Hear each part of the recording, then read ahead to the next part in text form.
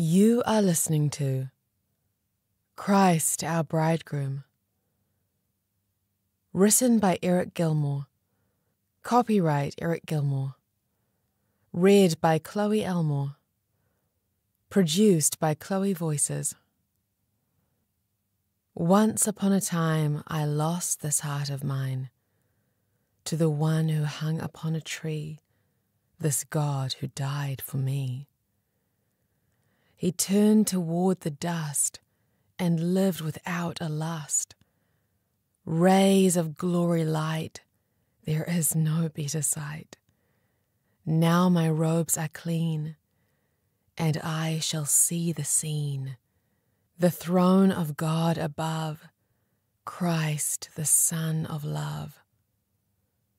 Thank you for kisses divine, rest in my mind greater than signs. You shimmer and shine. You are better than wine, with a heart so kind. I'm pining, mining treasures. I'm finding that you align me with thee as I'm dining with thee. The precious and holy bridegroom who is brighter than the sun. He leaps over mountains of division to pick us up and carry us into himself, shining with resplendent rays of glory that blind us to everything else. I once asked the Lord what to tell his people, and he responded with, "Tell them this. Oh, how I love you. Let me count the ways. Tell them how beautiful they are to me. Tell them they are the greatest delight of my heart. Tell them that I desire them and they belong with me. He loves you so much. He watches everything you do. He knows when you stand up or sit down. He is head over heels for you. He cannot love you any more than he already does, and he cannot do any more than he already has. He gave every drop of his blood to show you love before you knew who he was or cared about him. You are the treasure of God. If you could see how much he loves you, you wouldn't even believe it because it is too amazing. You may say, "You don't know what I've done." He already died for you. While we were yet sinners, Christ died for you and me. There is no greater demonstration of love that could be given. There is no bridegroom like the bridegroom. Every bridegroom on earth is inferior to the bridegroom of heaven, as a shadow is to a man. I am interested more in the enduring than the immediate. Even as God has done many things through the church, public touches must turn into private kisses. If not, this intimacy will fade away. I once wrote this poem after being a part of signs, wonders, and miracles. The music is so good and exciting when it peaks, but I prefer what I should, the touch of our cheeks. Silent language in secret, it's you my soul seeks. I look to you to increase it, 'cause I know my love is weak. And words, they're often empty as lies, and I offer to you what can't be heard, with an honest heart and exclusive eyes. You alone are pure. Cleanse my mind from wise. Your promises are sure even though creation slowly dies. To study alone is a danger. Your nearness lifts the mud.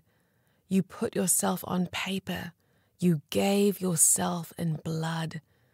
Rituals hold no anchor. I need life from above. Principles are a vapor when I can give to you my love. The romance of the ages involves you and the precious, resplendent, glorious bridegroom. There isn't a love story even close. Every romantic thing you have ever seen in your life was made to point to someone who is more romantic than anything that can happen in this life. They are all small shadows of this precious God-man who loves you so much. The bridegroom is living water. The Spirit and the bride say, "Come," and let the one who hears say, "Come," and let the one who is thirsty come. Let the one who desires take the water of life without cost. Revelation 22:17. This is where everything is headed. This is the last time the church is ever mentioned in the Bible, and we are described as the bride. A bride means you recognize his place as bridegroom. A bride means that your heart has love for him.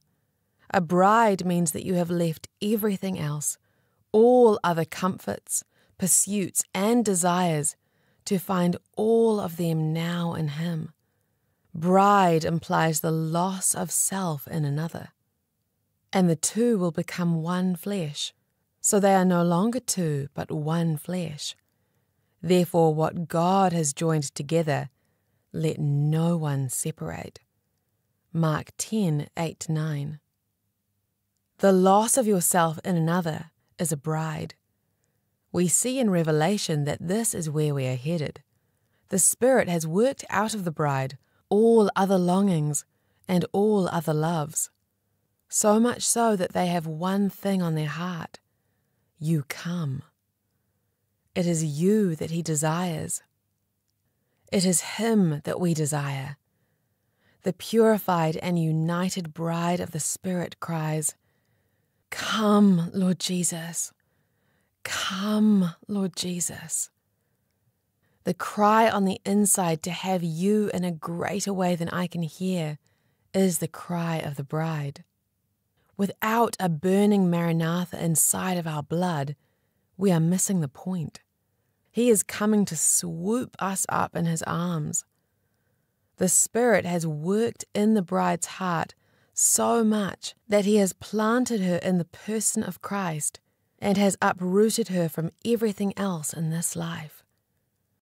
The Spirit and the bride say, "Come." The one who hears, "Come." And the one who is thirsty, "Come." This is referencing Isaiah 55, where we can use this scripture to expound on what is being said by seeing another part of Scripture. Scripture interprets Scripture. When you see that the bride is connected to drinking, you can better understand Isaiah 55. You there, everyone who thirsts, and you who have no money, come, buy and eat. Come, buy wine and milk, without money and without cost. Why do you spend money on what is not bread, and your wages for what does not satisfy? Listen carefully to me, and eat what is good, and delight yourself in abundance. Isaiah 55, 1-2. This verse shows a satisfaction issue, and the only requirement for this satisfaction is thirst. Thirst is the recognition of what you need. It is saying, "Lord, I do not have in and of myself, but I need, so I look to you as the one who can give it to me." That is what thirst is. So if you, despite being evil, know how to give good gifts to your children, how much more will your heavenly Father give the Holy Spirit to those who ask him?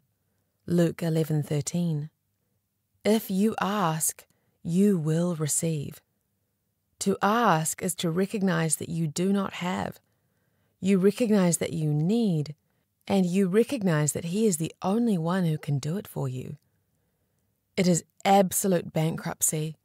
Dependency and poverty are the currency of experiencing the living water. If you pour water into a cup, it rushes down to the bottom and fills it up immediately. It rushes in to fill the lowest place. So it is with the Holy Spirit. He rushes in to fill those who are dependent and low before him. Those that are dry are too high. There isn't a place for dryness, because we are the bride, and the bride drinks. He fills the lowly. The poor and needy are seeking water, but there is none, and their tongues are parched with thirst. I, the Lord, will answer them myself. As the God of Israel, I will not abandon them. I will open rivers on the bare heights and springs in the midst of the valleys. I will make the wilderness a pool of water and the dry land fountains of water. Isaiah 41:17-18. He promises to be gushing out and over upon you. This is what the bride does. The bride recognizes that the groom himself is the satisfier of the soul. The bridegroom is living water. In John, we see Christ, our bridegroom, stand up and say this. Now on the last day, the great day of the feast, Jesus stood and cried out, saying, "If anyone is thirsty, let him come to me and drink. The one who believes in me, as the scripture said, from his innermost being will flow rivers of living water." John 17:37-38. The bridegroom is labeling himself as living water, that which satisfies. He is saying, I am that which satisfies the soul. Christ himself. What is this water that the bride drinks? It is receiving of the bridegroom himself. What imagery! God revealed himself as drink for the soul, something that is used to quench our thirst. He chose this imagery, not us. He was trying to tell us to be what we receive to satisfy our souls. He fulfills all the longing of our souls. Now the word of the Lord came to me, saying, Go and proclaim in the ears of Jerusalem, saying, This is what the Lord says. I remember regarding you the devotion of your youth, your love when you were a bride, your following after me in the wilderness, through a land not sown. For my people have committed two evils. They have abandoned me, the fountain of living waters, to carve out for themselves cisterns, broken cisterns that do not hold water. Jeremiah 2:2-13. His people committed evil by forsaking him, the fountain. It is an evil thing not to drink from him. If our Christianity is without satisfaction, we know that we have placed the method over the man. If our Christianity is not a drinking in of satisfaction, we know we have replaced the person of Christ with principles. If we are not the satisfied bride, we value our idea of God rather than God himself. He is alive and real, and he quenches the thirst. Living water is beautiful because water is alive and quenches your thirst. I don't understand people who talk about dryness when he is the living water. This is the gospel. This is the gospel. Gushing up fountains in the midst of valleys. In the middle of the wilderness, he is a pool of water. He is the quenching of the thirst. The bridegroom satisfies his bride. Satisfaction is not a side issue. It is the very means by which God frees us and enables us to obey him. He stops all the longings of the soul with himself. Many people live their lives unsatisfied with God, not realizing that they are testifying to the world that he is not a bridegroom. If we are satisfied with the world, we tell it that Jesus is not enough. We replace the gospel of the all-sufficient person of Christ and reduce it to a system of beliefs that you cannot actually drink. I don't know the last time you looked at a contract, but you cannot drink it.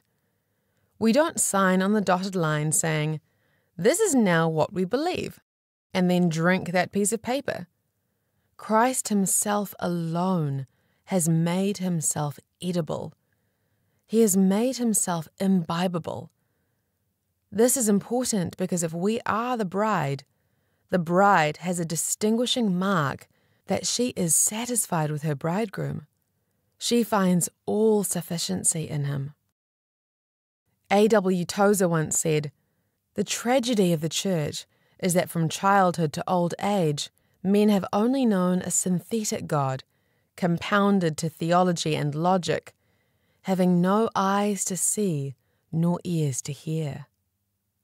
That is not what we are going to be, because in our hearts we look to the person of the Lord to be satisfaction for us. How long will we seek substance in the land of shadows? How long will we spend money on that which is not bread that cannot be satisfied? You cannot find satisfaction below God. Religion drains us. Health flies away. Wealth makes itself wings. Honor is the breath of men's mouths, and pleasures are bubbles.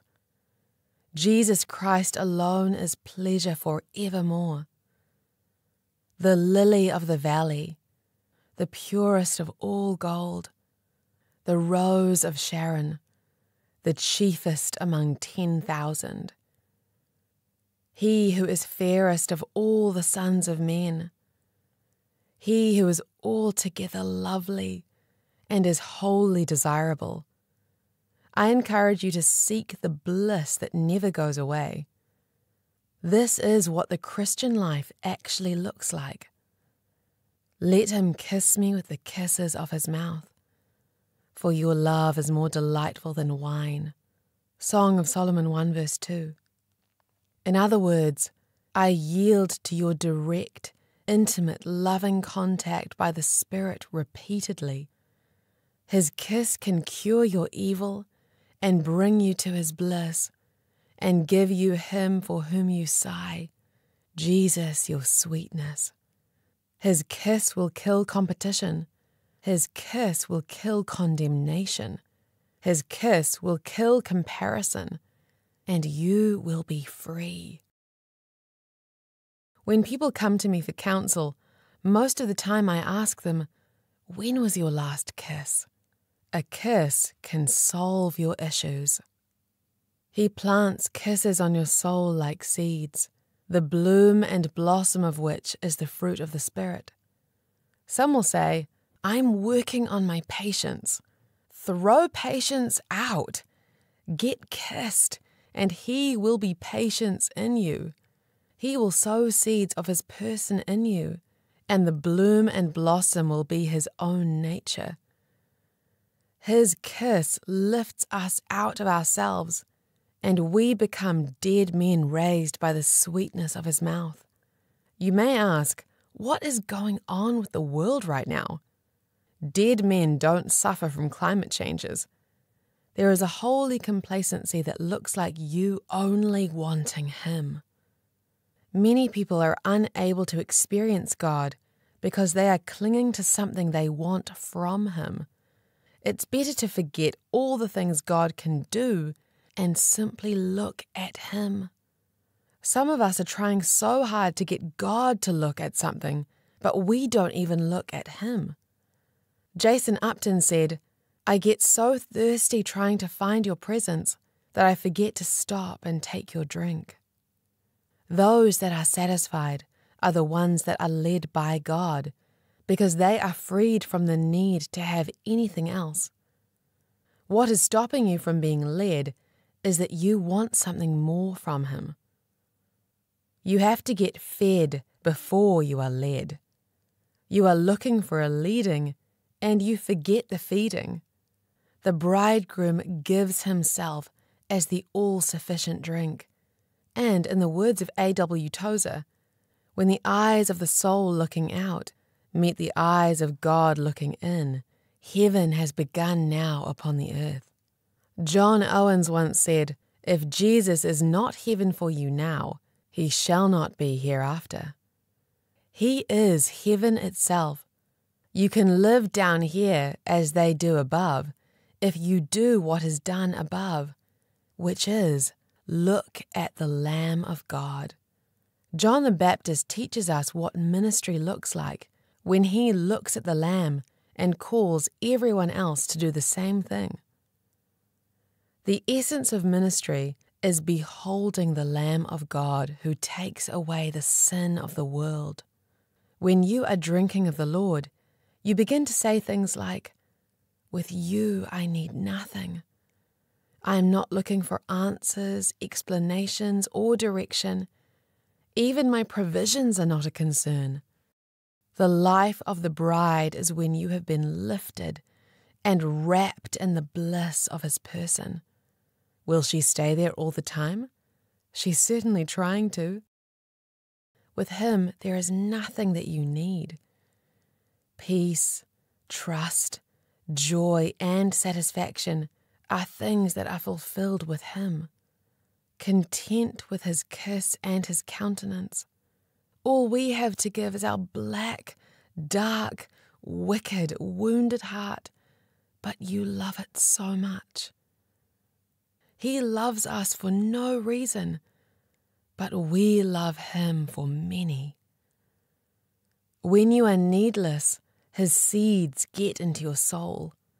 It is all of the neediness that blocks the seeds from getting in on the inside.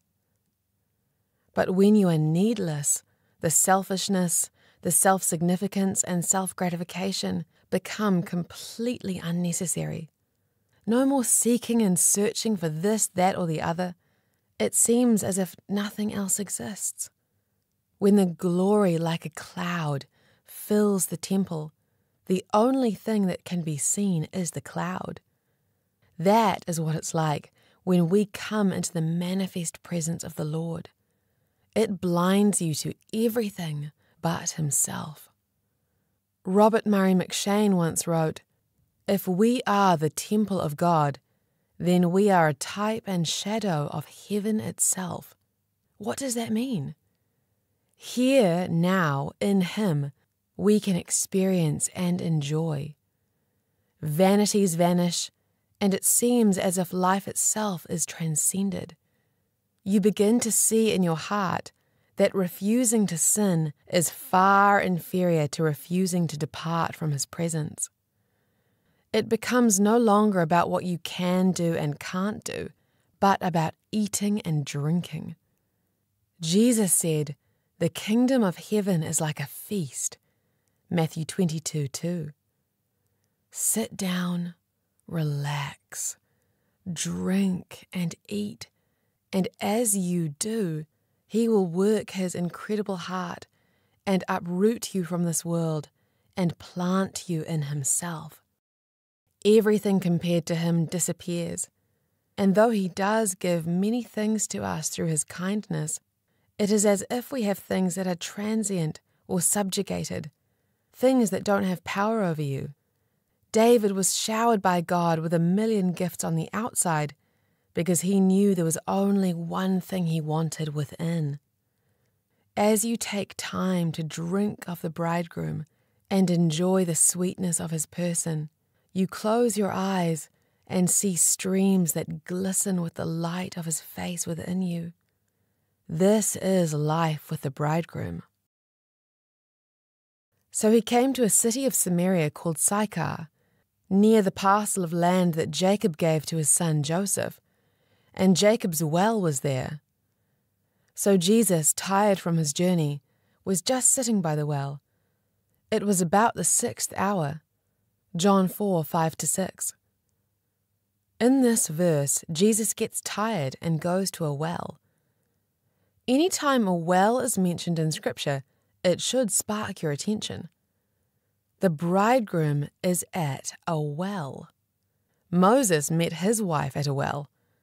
Abraham sends his servant out to find a bride for his son, and the servant finds Rebekah at a well. Jacob met his wife at a well. The bridegroom is at a well. There is more here than at face value. Jesus is looking for a bride. Here he is looking for a bride, and he says this: "A woman of Samaria came to draw water. Jesus said to her, 'Give me a drink.'" John 4:7. "Give me a drink" is the same thing Jacob said to Rachel. Jesus was looking for a bride, for one that will love him and give unto him everything. For his disciples had gone away to the city to buy food. So the Samaritan woman said to him, "How is it that you, though you are a Jew, are asking me for a drink, though I am a Samaritan woman?" For Jews did not associate with Samaritans. Jesus replied to her, "If you knew the gift of God, and who it is who is saying to you, 'Give me a drink,' you would have asked, and he would have given you living water." She said to him, "Sir, you have no bucket, and the well is deep. Where then do you get this living water? You are not greater than our father Jacob, are you, who gave us the well and drank of it himself, and his sons and his cattle?" Jesus answered and said to her, "Everyone who drinks of this water will be thirsty again, but whoever drinks of the water that I will give him shall never be thirsty. But the water that I will give him will become in him a fountain of water, springing up to eternal life." John 4:8-14. The bridegroom is living water. Jesus looks at the woman and says, "Let me be all of your satisfaction, because if you drink of me, the water will become a well. It springs up into eternal life. It is not that one drink satisfies a man forever, but that to drink him installs a well within. When you drink of the Lord, he is then on the inside, and you can drink of him whenever you wish. If you are dry, then you have forgotten there is a well inside. Whatever you are going through doesn't trump what he has already done for you. Don't put what you are going through above Jesus and what he did. You are a garden spring, a well of fresh water and flowing streams from Lebanon. Song of Solomon 4:15. The bridegroom calls his bride a well of living water. In other words, the bride is the one that has drunk of him. Living water and satisfaction are now in her. We should never let a day go by that we do not drink deeply of him.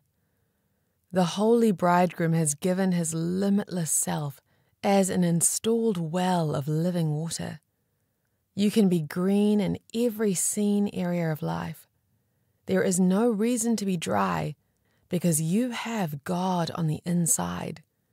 The bride should be the most satisfied the world has ever seen because she has a bridegroom. Jesus asks the woman at the well in John 4, "Where is your husband?" She responds, "I do not have a husband." And Jesus says, "That is your problem."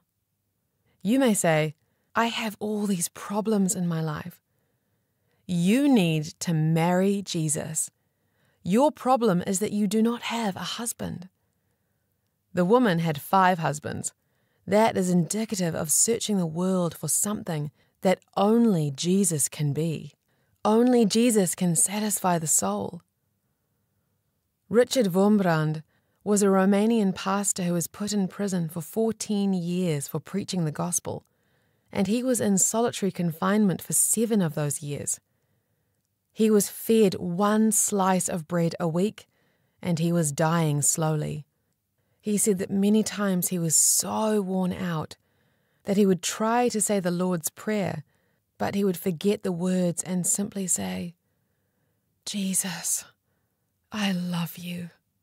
He was asked after getting out if being in prison was hell, and he responded, "Oh no, hell is to be without Jesus." We knew his caresses and his holy kisses. It was the most beautiful time of my life.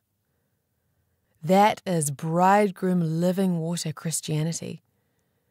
He will lift you above earth and wrap you into his bliss. Charles Spurgeon once said, "Since the road to heaven is heavenly, and the road to bliss is bliss, who will not follow Jesus? My soul, be thou in love with the way as well as the end, as Jesus is one as well as the other." In conclusion, Jesus looks at you and says this: "Marry me. Let me be all to thee. None can be what I can be. Give ears to hear and eyes to see. Fill your soul with ecstasy and fill your heart with joy and peace. Make eternal wars to cease and lift you above life's miseries. Take you into my victories and love you now and endlessly. Marry you eternally. Present me as one sent to you, mocked and rent for you, blood spent for you, death sentenced to a cross, shame and grave. Oh, let me save you again. Only I can mend through the Spirit I send. So come to me and be one with me. Give your soul and you will behold and know my Father. Are there any others with affection greater than mothers and deeper than lovers? I will smother your sins away and cover you with my pinions, and lay my chest with a quiet rest. I'll end all of your quests, stilled and caressed. I am the best for you, victory through making you new, by a love you have never known, by a substance I alone am, for I am the Son of Man. Turn your heart to him. You have been listening to Christ, Our Bridegroom, written by Gilmour, read by Chloë Elmore, produced by Chloë Voices. If you like what you've heard and have a project that you want voiced, contact Chloë at chloevoices.com.